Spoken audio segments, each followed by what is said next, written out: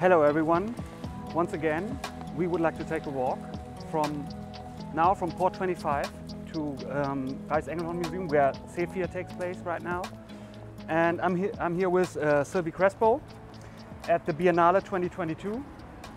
And the Biennale is called From Where I Stand.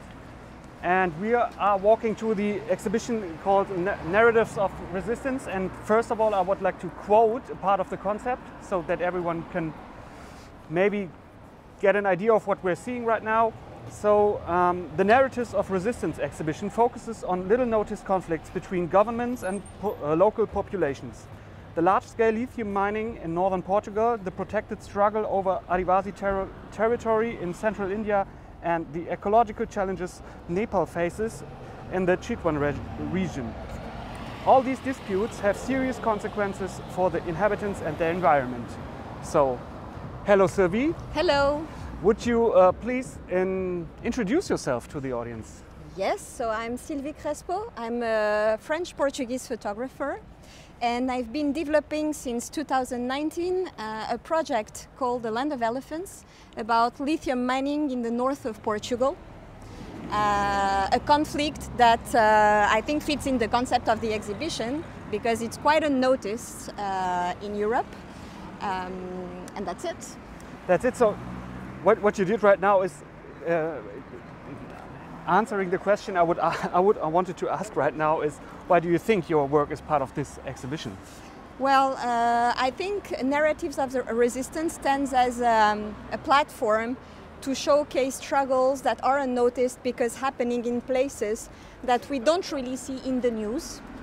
And in my case, it's true that except for a German channel, TV channel, there has been no publicity around what's going on in Portugal. And this is, I think, the case because we are talking about quite excluded geographically, economically regions in the north of Portugal that people don't really know about. Okay, and you're working as a photographer, as an artist with the medium of photography. Yeah. Why did you use photography for telling stories like this? We live in an era of images, and I think images are a medium that almost everybody today uses and can grasp and understand, or at least react. So I think it's a really interesting way to engage with people, not just in Portugal, but in a broader geographical scope. Okay, and maybe in your case it's about lithium and some cities affected by the lithium work over there. So could you tell us something about this lithium and what happens over there? Yeah, so basically something that needs first to be said is that Portugal has a history with mining. We have a lot of mountains, and lithium can be found in rocks. So it appears that a few years back a researcher found out that Portugal allegedly has a huge reserve of lithium, which is a metal needed to ensure ecological transition. So basically to electrify society and comply with our kind of European Green Deal, we need more lithium. So that's why Portugal now is being targeted by many projects of lithium mining. But it's something that populations oppose because once again, they have experience of what mining means. Let's remember that Portugal had some of the biggest tungsten mines during the 20th century, and we are still seeing the outcome of the termination of that mining activity. In pollution of water, completely excavated mountains, destruction of ecosystems, and so on. So what do we see? What will we see in this exhibition? What can we see in your work? So in this exhibition, you will have a set of images that is a kind of introduction to the Land of Elephants and to that region that is a very dear region to me because that's where my paternal family comes from. So it's, let's say, it's a kind of brief overview of a place where something might happen soon, meaning the destruction of mountains and of a way of living. You will see images, and you'll see a short video that I made based on photographs I took at protests, because I think it's really important to say those people are not silent. Okay. And even though we don't see them, they exist. And I think this is a perfect platform to show them and to say they are there. Please reach out and emphasize their voices. So there is this protest pictures, and yeah. What else can we see? And you can see, so basically in the photographs, the idea was to show faces, because those places are not marooned, they are inhabited by people. So that's one thing, the people component is important, but we'll always also see the first traces of prospection, because indeed companies have been already testing the rocks, and you will also see the outcome of mining, because for me it was really important to revive the memory of the previous mining activities in that region. And there is in particular a shot of a mine that ceased to operate in the 80s, but that is still there, and with what it contains of pollution, meaning dirty waters, old machinery, rusty, being completely engulfed into the nature. And this is something I think that you will see.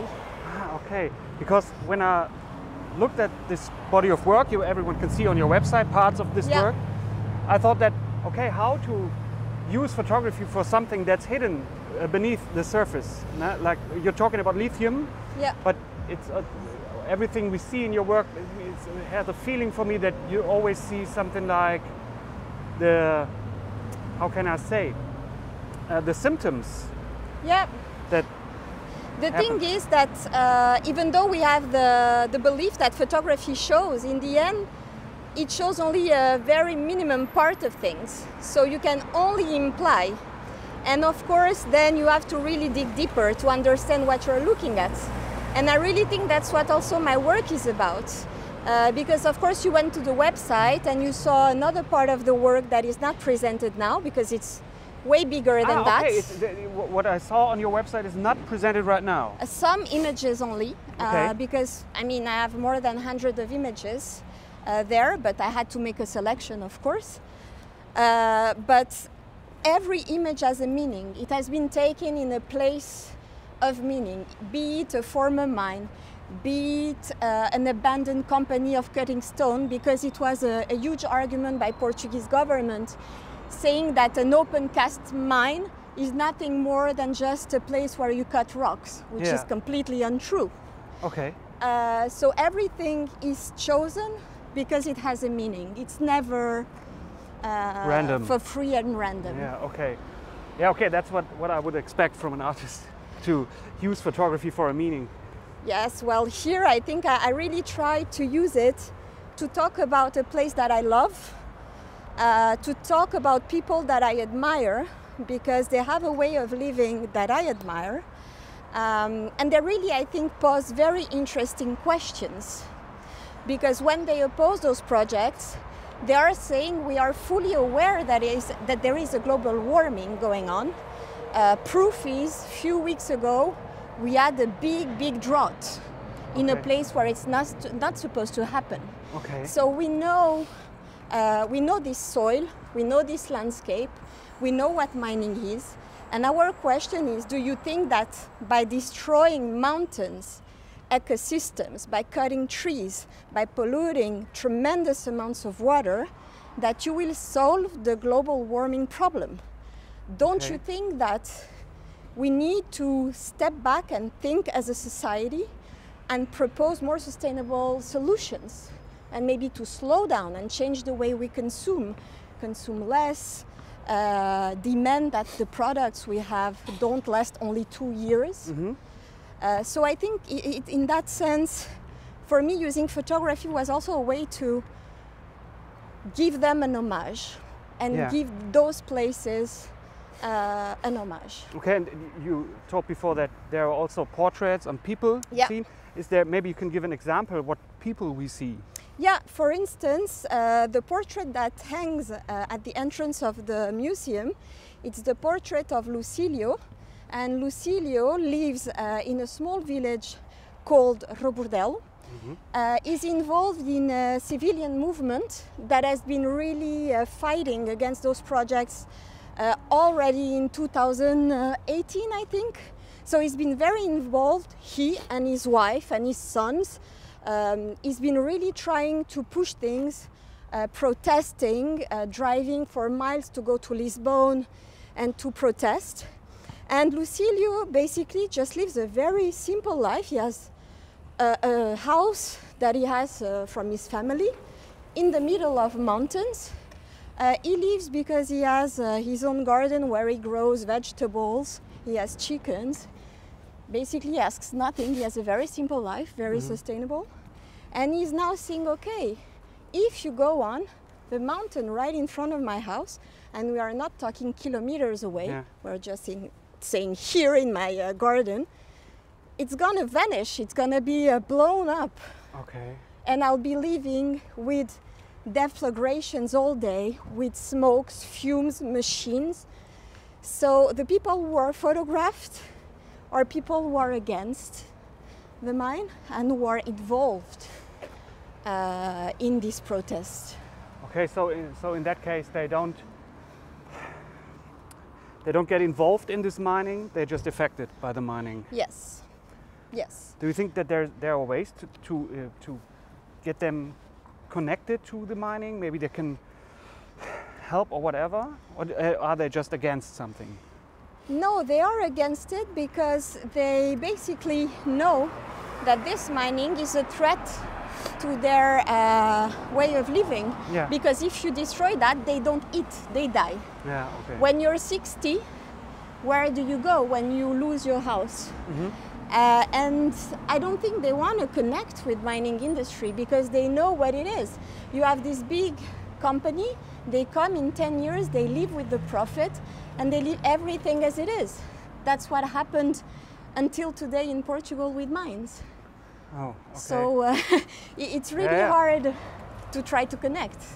Okay, and in this case, all I saw on your website when I researched a bit before our talk, that your whole body of work is in black and white. Normally it's just a technical question, but in this case I thought maybe I can ask you, why did you choose to only use black and white pictures, and especially there the contrast is very, very hard. Yeah, so basically for this topic precisely it's black and white for a very simple question. I didn't want people first of all to be distracted by color, but there is also a very pragmatic thing, was that I wanted to use my own films and develop my roles. Okay. So I'm not familiar with color, so for me it was more convenient because the idea was really for me to get involved and also carry on a reflection on my own production and making. As far as the contrast of the images is concerned, I think it's a concrete contrast, indeed, a very metallic, very harsh, because we are talking about something really harsh, and we are talking about a metal. But it's also a more conceptual contrast, because we are talking about contrasts as well. Companies who come from abroad, from big cities where they have money, and people who live inland with no money, who are just, it's David against Goliath. In that sense, it's also a huge contrast. Yeah, of course. So everything for me in that black and white worked out this way. And there is also an aspect, as I say, it's an effective landscape. And when I photographed, the black and white really also translated the feelings I have for that place, and the tension and the sadness I may sometimes experience when I think that this could be destroyed. So you said you develop every film yourself? Yes. And you do it always when you? No. It happened for this project because, again, I think when I started working, there was this idea, okay, I'm gonna work on something. First of all, I want to use a camera, not a digital one, but a camera that wouldn't have a battery. So that was the first starting point of thinking. I understand. And then I thought, okay, I have all these rolls at home. I'm not going to buy a new stock. I'm going to use this. So let's see what comes out. Some were expired, so they turned out pretty okay. I had also some bottles of expired chemicals. So this idea was more to say, okay, let's make choices and say that maybe if we want to change things, we also need to embrace that everything may not be perfect. We may not have everything we want always when we want, and just also embrace this kind of factor. Yeah, and you have to start by yourself. You have to start with yourself and your decisions. Exactly. For me, that was really something really important, because, of course, if things need to change, it starts with us. And even though it's minor choices, those choices may have an impact. For instance, I know that I won't have like all this silver gelatin wasted somewhere. It's being used, okay, it's expired, but it works out. It works out. As we will see that it works out. As we will see. Exactly. So, and it's okay. Okay, Silvy, that's it. I think we're there. Yes. Now we can have a look. That's Lucilio. Yeah. That's Lucilio, the one you talked about. Exactly. Okay, so let's get in. Let's have a look. Thanks a lot. Thank you. And I'm very excited to see. Me too. Something about your work. Me too. Hallo.